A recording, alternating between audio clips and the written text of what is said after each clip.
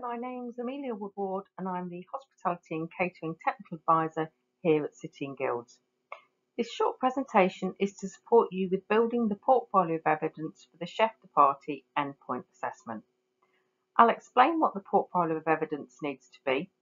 I'll go through the criteria which needs to be covered and suggest types of evidence which may cover the criteria. I'll also explain exactly which documents need to be uploaded with the actual portfolio of evidence. The portfolio of evidence is required to be uploaded as part of the gateway requirements. It needs to be 20 pieces of evidence which meet the specific criteria for the professional discussion. There must be evidence which cover all the criteria as well as meet the food group range and preparation and cooking methods required. These are listed in the table you can see on the right hand side of the page. Evidence must be provided for all of these.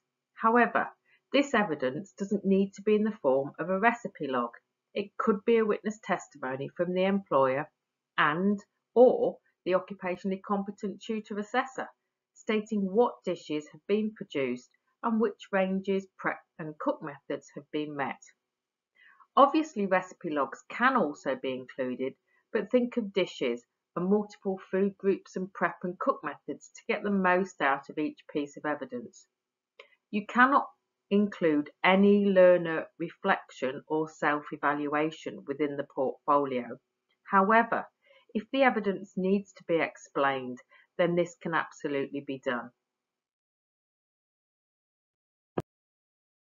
So now let's take a look at the actual criteria which need to be covered. Here are the first three knowledge, skills and behaviour groupings: industry and food trends, problem solving and teamwork.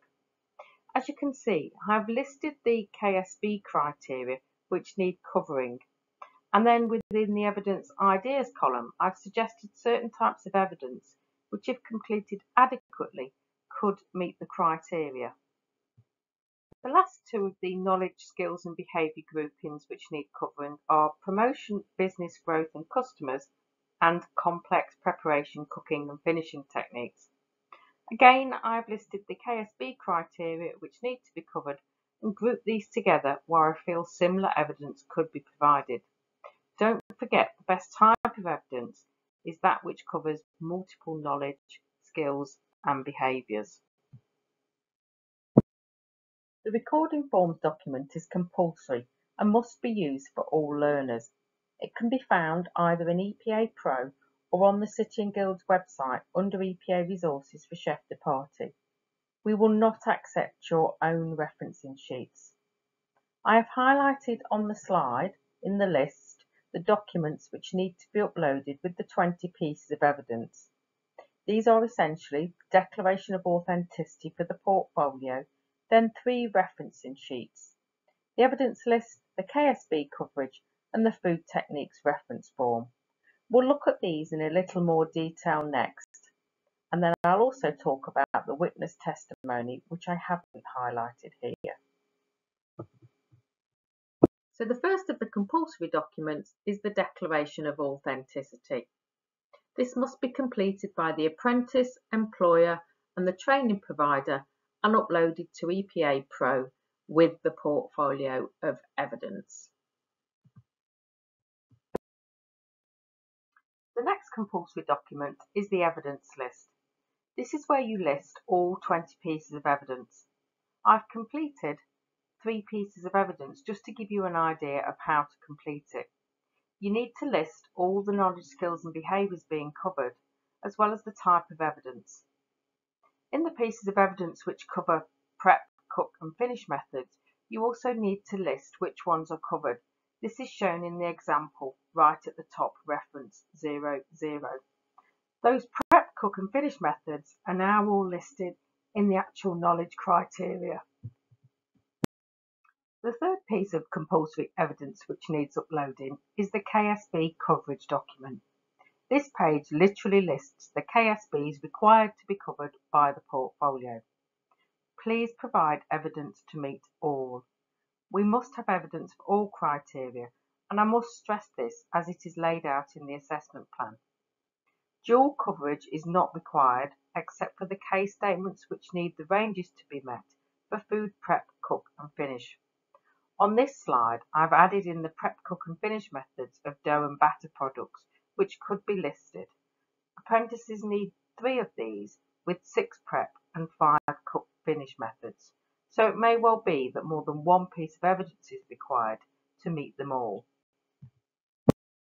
And finally, the last piece of compulsory evidence which needs uploading is the Food Techniques Reference Form. This referencing document is similar to the previous version of the standards, and you need to ensure all the boxes are completed, essentially meeting the bracketed range. Again, I've filled an example in for dough and batter products, and then I've listed the K criteria, which are the advanced preparation methods, the cooking methods and the finishing methods, so you can see where I've actually got those ranges from. The witness testimony form should be used for any witness statements the apprentice wishes to include in their portfolio of evidence. The witness can be the apprentice's employer representative, such as their line manager, or the apprentice's tutor. A separate form must be used for each witness statement. The witness testimony holds the criteria for all of the knowledge, skills and behaviours for the portfolio of evidence and professional discussion. The witness, whomever that may be, need only complete the sections they have observed. An actual example needs to be given though as to how and why the particular knowledge, skill or behaviour is met. So on the slide I've included an example of a dish being completed and cross-referenced to various sections. Obviously a chef mentor could include many dishes and examples in one witness testimony which could support the apprentice. Thank you for listening to this short presentation. If you need any further help, please do contact me on amelia.woodward@cityandguilds.com.